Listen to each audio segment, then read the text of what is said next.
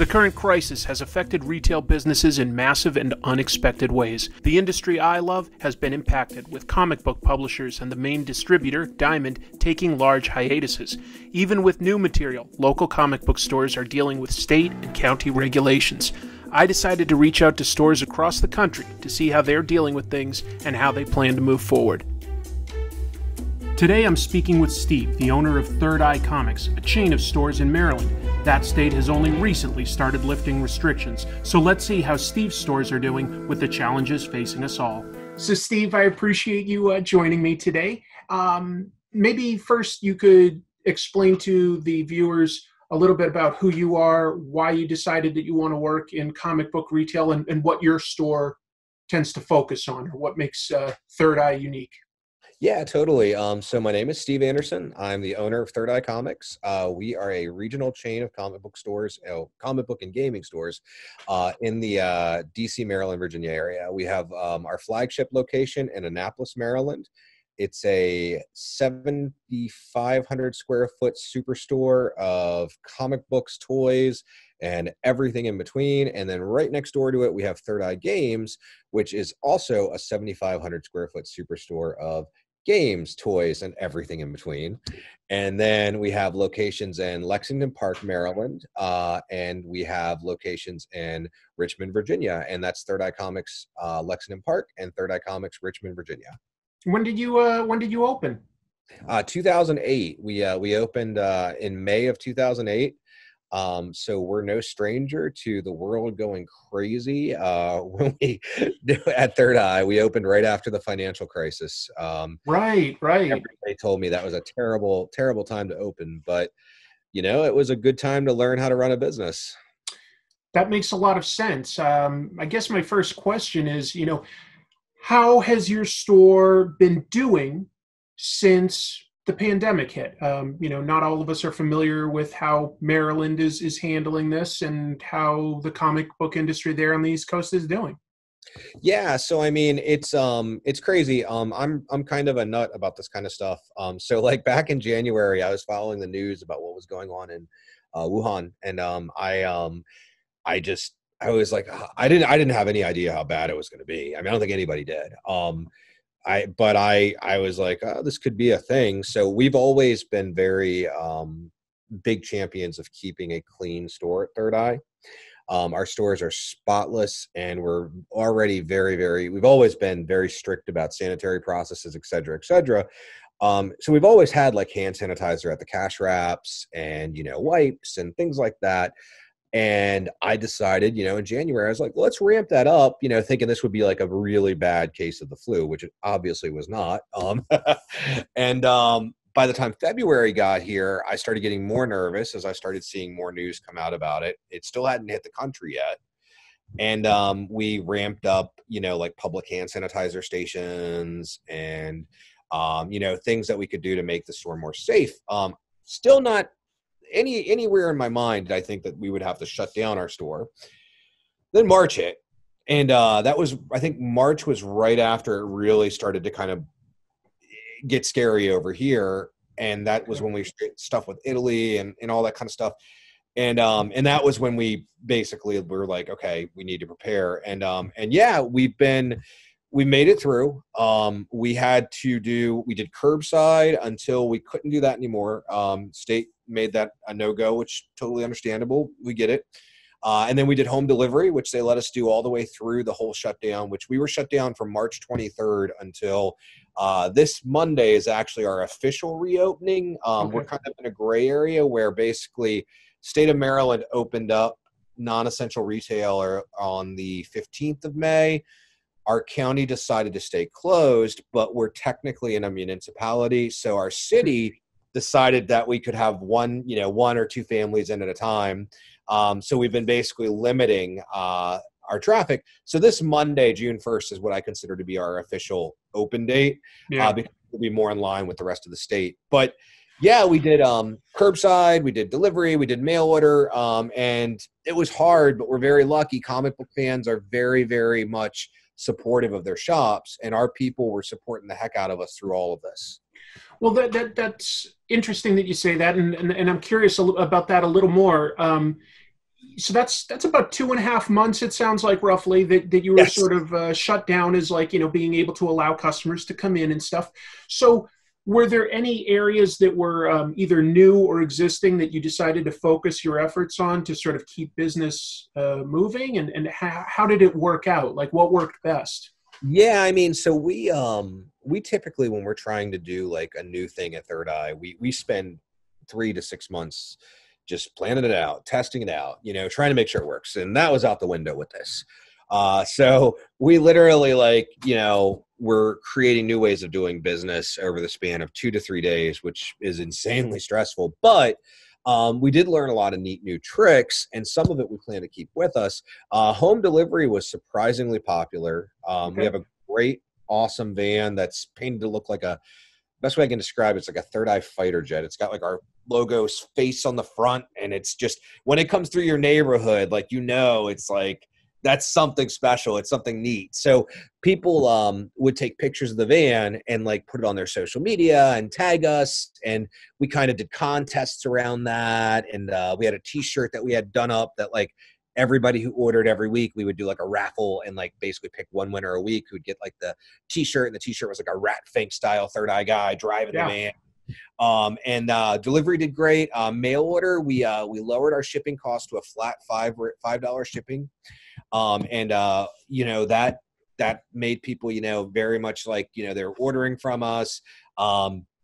We did virtual shopping through Zoom, where basically, like, people could schedule appointments for us to take the Zoom app, and our staff would basically walk them through our store and show them books, answer questions, make recommendations. That sounds brilliant. Yeah, that worked really well. I mean, because the thing about our stores, and the thing that was kind of heartbreaking about this whole process, is we are a brick and mortar first comic book store. We've always done some mail order, but it's never been like our strong suit. Now, after this is done, we'll probably do a lot more just because we've gotten better at it and we've picked up a lot of customers. But brick and mortar is where we've always, really been focused. It's what we enjoy doing. And to not be able to let people in and browse and kind of interact with them and make recommendations, we know that that was just as heartbreaking for our customers as it was for us. So the Zoom shopping kind of solved that. Yeah. Well, I'll just insert here. Yeah, I lived in Northern Virginia, just outside DC, from 2003 to the end of 2013. Oh, cool. Okay, right on. So I've been to your store. Oh, cool. Okay, right on. You guys always did a great job on things. Looked a little familiar, so I was like, I think I recognize him. I didn't know. I mean, Annapolis was a bit of a drive, so I was never a regular. Yeah. But I have been to your store because Cool, yeah. Third Eye is a very nice chain. And you guys always had an immaculate, large space, Thank you. diverse selection. I remember you did a lot of fun stuff on Free Comic Book Day. You Yeah. an event out of that. And you were good with branding too, your logo and stuff like that. Thank you. Very, very recognizable. But it is interesting to hear about these new aspects that you're getting into, because I am sort of learning that a lot of comic book stores are trying to look into like ways to diversify their risk in terms of what they carry, but also in terms of how they reach their customer instead of purely relying on them coming into the store. Right. Trying different things with maybe social media. I love your idea that you would use a Zoom app to guide a customer through a store to give them a little bit of that experience that we all love so much. Yep. Now that we've gone through something that no one could have really predicted or planned for, even if we knew it was coming, but is there anything that we can take away from this, Steve? Like anything that you've learned in terms of a way you'd ever try to do anything differently, or you wish that anything would be done differently? Or do you think that it was handled as well as could be expected? Yeah, that's a really good question. Really good I question. know it's broad, but just Yeah, curious about what kind of lessons we may have learned from any of this. Yeah. For me, I mean, like, there's definitely things that I learned that I can bring into post shutdown life. You know what I mean? Like, I think that delivery and curbside and all those things, while they're not ideal methods for what we do primarily, I think this showed me that they are valid things that might be, people, it's going to be something we're going to keep, you know what I mean? And we're probably going to keep it even after there's a vaccine, even after people feel comfortable, we'll probably still keep the options because, it did show me that there was that. in terms of preparing for something like this, I don't think so. I don't, because like it's so unknown. Let me hone in on one aspect of it then. Uh, Early on, Yeah, Diamond Distribution made a decision. I think it makes sense that they were going to stop distributing comics. I mean, it made sense in terms of protecting their employees. of course. Diamond is not quite a monopoly, but almost it carries all the main comics for you as a comic book shop. Did that help you with them deciding to pause things? Absolutely. Absolutely. That was actually, so that removed a gigantic stressor from us at Third Eye, and I'm sure for a lot of shops, because the way that comic books work and the way that most comic shops work is you very much, you follow, your cash flow. Now, we definitely try to plan ahead for disasters, and that helped us with this. But the reality is that your diamond bill is usually going to be pretty reflective as a percentage of what your normal weekly sales are. And those orders are put in 3 to 6 weeks in advance at the latest. So sometimes 2 months out, sometimes 3 to 6 weeks. So you don't really have a lot of room to cut when you all of a sudden, you don't know you're going to be shut down in 3 days. So not having a diamond bill with that diamond shipment to worry about for the 2 months that we were shut down, that was great. Now, admittedly, we did get product from other distributors, like Ingram Books was one, Okay. For things like, Batman: The Last Night on Earth and stuff like that, because, we wanted to have something, but it was kind of on our terms. It was like ordering a restock. Whereas, if it was weekly new comics, Last Night on Earth is one thing you're going to sell and you can target, you know what I mean? But you might not sell, Teen Titans number 32 or whatever like you would normally if your business is shut down. So them stopping was, I think that was done as much for the health of their employees as it was done for the health of the entire industry. I mean, I think that it was a good thing. Yeah, I think at first a lot of readers were sort of cautious or even critical about the idea, just because sometimes Diamond is the only game in town, and that makes people like sometimes a little nervous. But it seems like their move did help keep comic book shops afloat to some degree there. Were you working with any other distributors? I mean, I know that there were a few other distributors that were sort of open for business, but from my understanding anyway, most of them were more like sort of the wholesale sort of comic distributors. So I'm not sure if there's any conflicts of interest or how well that worked, if you worked with them. So there was 2 sub-distributors, Lunar and UCS, and they were distributing DC Comics. Okay. And we did use UCS because for me, like, number one, it was a very minimal amount of product that was going to be coming through those distributors. And number two, we did have customers who wanted to get books, and we wanted to do whatever we could to help serve our customers throughout the entire thing. Now, when things kind of, I don't want to say got back to normal, because we're still kind of getting back to normal, but when taking things steps in that direction. Exactly. When we knew Diamond would start shipping again, we did switch back to Diamond because it just makes sense for me to consolidate through them. And they have a great track record with me in terms of they've always done right by us in terms of fulfillment and shipping and, the discount structure and all that. So, I mean, it made sense to switch back. Now, that doesn't mean I think that the other distributors are a bad idea. I just didn't see any reason to continue to use them once my primary distributor came back online. Sure. So you're saying Monday. I think that you're the first sort of store that I've been able to hear that's allowed to open their doors to the public. Is anything going to be different for customers when you open your doors officially? Yeah. So we worked on a lot of things. So different but the same. That's kind of how I'm saying it.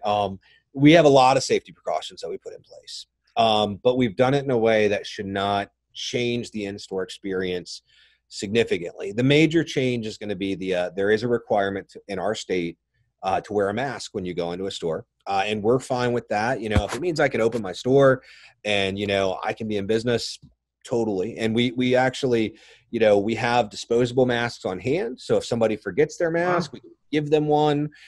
We had Third Eye custom masks printed with our smiley face thing on it, and that's what our staff wears. But we also sell those if somebody wants to get one of those. And then we installed today actually sneeze guards at our cash wraps for both stores. So we have these with areas to kind of put your hands underneath and all that. So that way, where the cashiers are stationary when they're ringing, there's less of a risk if somebody coughs or sneezes. Yeah. Even with the mask, there's less of a risk of that hitting that. So it's just another layer to kind of keep things safe.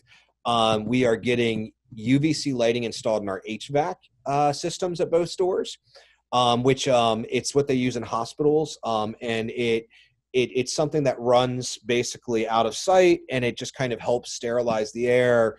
It kills viruses, kills molds. I don't know if it's something that would really make a difference in the prevention here, but I figured why not? You know what I mean? That's great. We, of course, we had the public hand sanitizer stations installed before this all went down. So we have those. We switched everything over in our restrooms to touchless. So touchless paper towel dispensers, touchless soap dispensers. Trying to think of what else. Floor decals for making sure people keep the right distance. So we've done a lot of prep to make sure that the store is still the same store. It's still shoppable, but it's extra safe to make sure that there's that risk of getting a cough or getting a sneeze your way is minimized.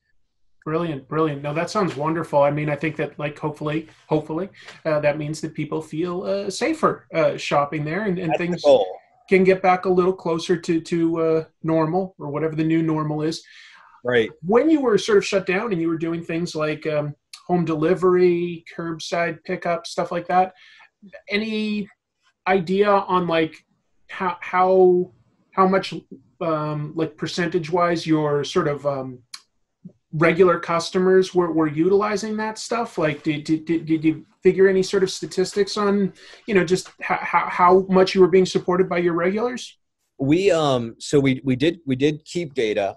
We haven't actually had time to sit down and really analyze it, but my gut instinct, just through our social media and our connections with people and stuff like that, it was probably about 70 to 80% of our regulars. But what was really neat was we saw a lot of people who, sometimes a lot of them probably people like yourself who live a little bit further out from us, that might come out and see us once every couple months as a special trip.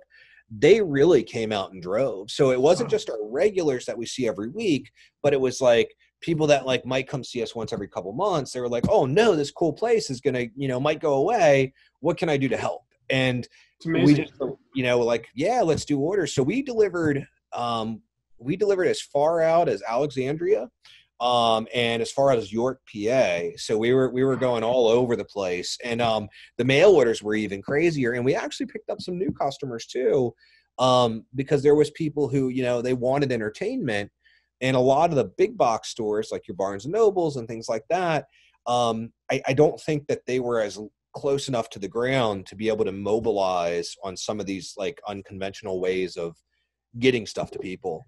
And I'm sorry, did you say that you were providing entertainment through some channel or something like that? Like them buying the books, or like we did Facebook Live shows where they could interact and things like that. But just the fact that people were bored and they needed stuff to do.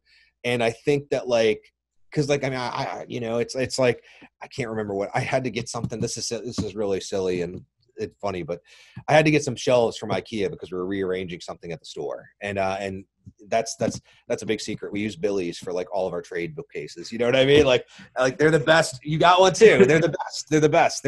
They are the best for graphic novels. And I needed some Billy's, and I went to IKEA to do the curbside, and I felt bad because it felt like it was so new, so it was so confusing. And I think when you have these bigger companies, it's a little harder to kind of take an idea and be like, this is what we're doing, this is how we do it, this is what we do. Whereas for us, we only have to communicate that to under 15 people. You know what I mean? Big company, they got to communicate that to thousands of people, and I feel like that makes it a little harder. So I think that for us, we had a lot of people who were like, I don't Yeah. know how to get a graphic novel from Barnes and Noble. I'm going to get it, what's this crazy comic shop doing? And there you go. Well, that's great. That's great. It was really interesting to hear how you handled it. I mean, I'm really happy for you that your Thank you. stores are about to open back up. I Thank hope that you. things are safe and functional. I Anything appreciate else you can think of that you learned through the whole experience that we haven't addressed? that. Honestly, I just learned, I mean, I always try to be grateful because I feel like I have the coolest job in the world and I love what I do every day. But this Awesome. really, really ramped up the gratitude. And it just taught me, always be grateful and keep your stress levels low. And I think I'm going to try and drop some pounds and get a little healthier in the post-COVID world because, Yeah. I became more conscious of a lot of those things. Yeah, it really is an amazing community, though. It really is. Like, even when people, either like this thing way more than that thing, uh, we all share a passion for the medium itself. And Right. for me, I think it's just the most dynamic, versatile medium. I just absolutely love comics, and it's always exciting to talk to somebody else that's as passionate. So I really appreciate your time today. Thank you. I appreciate you, Chris.